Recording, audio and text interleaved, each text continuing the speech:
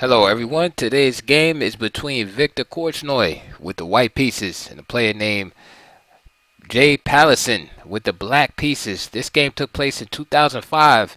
The purpose of this game is to show you another plan in the Dutch defense against the Stonewall in particular. And Korchnoi is interesting for his play against the Dutch defense, as he will sometimes use anti-Dutch systems, which can be quite effective, especially in this age of engine use. It's good to know some sidelines that are not necessarily bad or unsound, but that at least you have a good chance of leading your opponent into unfamiliar territory. Sorry about that. Phone ring. So this game started out D4, F5 from Pallison, Knight C3. So instead of the traditional C4 or G3 going into traditional lines, classical lines, we have Knight C3 with the immediate threat of E4. And I like to show you this line because it's easy to catch on and remember. So E4, immediate threat. Now, there's basically two reactions that you're normally going to see. One is Knight F6, and the other is the immediate D5 clamping down on the E4 square. So D5 was played, and then Korchnoi immediately played Bishop F4, taking over the dark square diagonal. Going back, D5 is sort of in a small inaccuracy because it kind of tips black's hands too quickly and allows white to immediately play this move. So if you see D5, immediately place your bishop on F4 and exploit the dark square. More accurate is Knight F6 in this situation, whereby Bishop F4 is not is effective because the dark squares haven't been weakened to such an extent. For example, black can play E6 here. For instance, E6, Knight F3, and let's say Bishop B4, or even Bishop D6 here. Okay, another idea he can play is just simply D6, opposing the bishop, and he can even maybe later on transpose into a Leningrad if he gets an opportunity. So let's say Knight F3, H6, say Queen D3, for example, and move like G5. Bishop is embarrassed and has to move back home. Alright, so that's just an example. So Knight F6 kind of keeps black's intentions hidden a little bit longer. So now white has to make a move. He can make, a move like Knight F3. And again, the cat and mouse game can continue where instead of just committing to D5, I mean, he could play that, but he can, delay a little bit longer, play maybe like E6, for example. See what white is going to do again. White might play a move like G3, and seeing what black's going to do, etc. So, in other words, it's better for black just to wait instead of just lashing out with D5. All right, this gives black a white rather clear place to put his bishop. Now Knight F6 comes, E3, and now Bishop E6, Knight F3, and C6. So you might say, hey, what's the big deal with what's wrong with black's position? Well, again, one of the problems in the Stonewall is this bishop right here. Obviously locked behind this pawn chain, and combined with the weakness of these dark squares, gives white a nice positional and strategic advantage going forward. By the way, if black just tries to go for the bishop at this point, then just simply Bishop E5.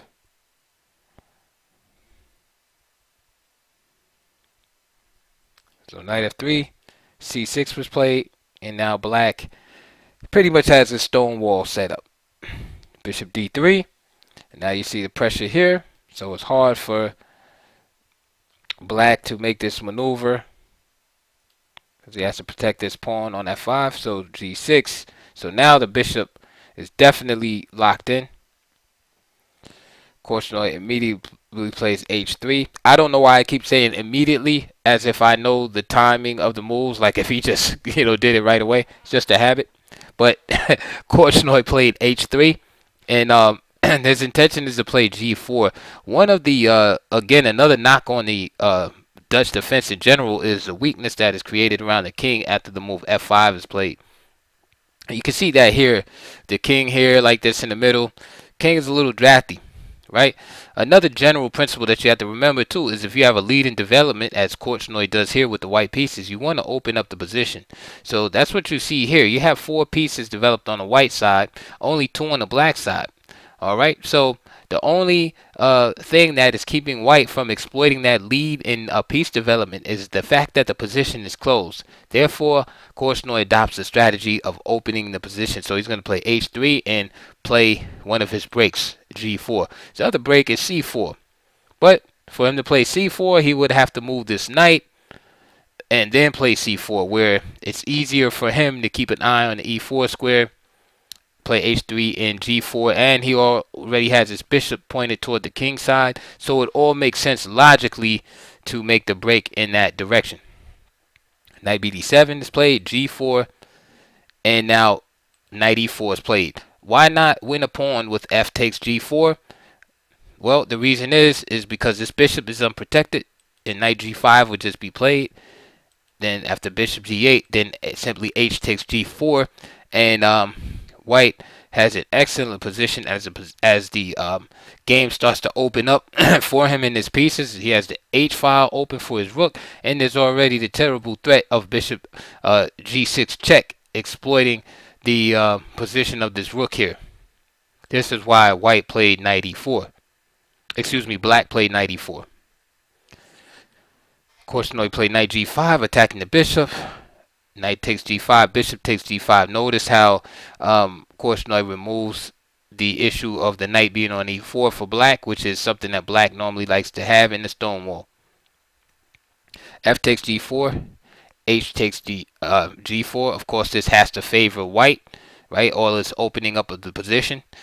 His rook is developed on h1 without even having the move, and the f file is now semi-open. Again, black is behind in development, so this is a net positive for white. Now, the threat I mentioned before is on the table. This threat of bishop takes g6, exploiting the fact that if h takes g6, then rook h1 will take the rook on h8. Therefore, black tries to rectify that situation by playing bishop g7, protecting the rook here. Okay?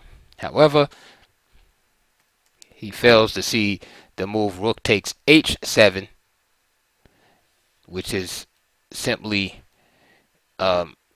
which simply loses the rook after bishop takes g6, exploiting again the unprotected king. So for instance, bishop f7, then bishop takes h7. So this is why after rook takes h7, bishop f7 was played. This tells us that instead of playing bishop g7 here, bishop f7 should have been played here to deal with that tactic. And then play could have continued, of course, with the idea of queen e2 and then castling queen side or queen d2. But I like queen e2 better, castle queen side with a nice advantage. So he missed this tactic, and now he played bishop f7 a little after the fact, and of course the rook just drops, so he rather lose the rook than lose the bishop than the rook. King g8, rook takes f7 by Korchnoi, and the rest is just a cleanup job. Queen f3, knight f6, queen side castle, queen d7, rook g1, holding on to the pawn, king g7, bishop drops back. Of course, g5 was threatened.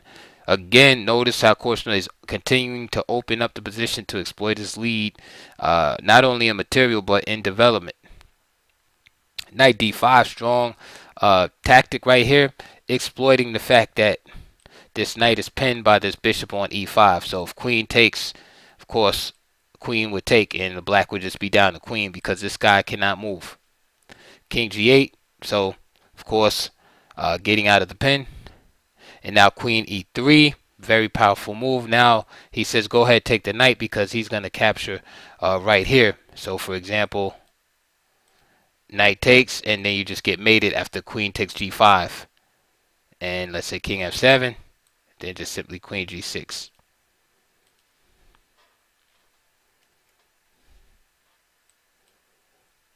If queen takes D5, then mate is going to happen, but it's just going to be a little longer. So queen takes G5, and again, if king F7, queen G6, king E6, and the pair of bishops is felt. Okay, and that's just one sample line. So this is why the piece couldn't be taken, because of this weakness here. So black decides to play rook takes G4. Of course, just a desperate move. Rook takes G4, queen takes G4. And it keeps this protected, but this is not protected. And that's usually what happens in positions that start to deteriorate. Is you protect one thing and something else goes wrong. It's kind of like keeping up an old car, right? You replace the fuel pump, then the water pump goes, right? You replace the water pump, right? Then the radiator goes. Then you replace that and the alternator goes, and so on and so on. It's just like that with these bad chess positions. You protect G4, and now E7 drops, okay? Knight takes E7 check, king G7, knight D5, again getting on this pin, queen G1, and king D2. This player could have been resigned, but he had resigned, but he probably was just happy to be playing Viktor Korchnoi, a legendary chess player, especially by 2005, and he just played on as long as he could play without feeling like he was disrespecting the great player. That's what I would think. I would have been resigned just out of respect, but you know, to each his own. So anyway, I like that game by Viktor Korchnoi. We got straight to business with this anti-Dutch system. So what did we learn today? There's a nice little plan you could play against the Stonewall. Is to bring your knight to C3 early, or just against the Dutch in general. You don't know if it's going to be a Stonewall, but threaten E4 right away. And this kind of takes control of the opening a little bit and brings it into more familiar territory, as really knight F6 and D5 are really going to be your only two choices that you're going to face here. And again, if D5, which a lot of players will play, just keep in mind the dark squares are available, and take that immediately. Bishop F6, and follow that up with E3 and knight F3. Real simple chess here. And since your knight is on C3 already, follow up with a break on the king side. H3 and G4. So I hope you enjoyed that quick video. Again, another plan that you can use, you know, start practicing in your blitz games, you know, against it's surprise somebody that plays the Dutch, right? Don't go into the main lines, you know, play something on the sidelines. So I showed you two videos so far. One was in the Staunton Gambit, more rare idea. Instead of playing just the Bishop G5 variation, try that G4 variation out, and also try this. Maybe you run into somebody who plays a Stonewall. Try this variation out that Korchnoi played. All right. So again, please like and subscribe. Please donate and support my channel, and also check the links below for DVDs/books on the opening that I presented today, which is the Dutch defense. And I'll see you guys on the next video.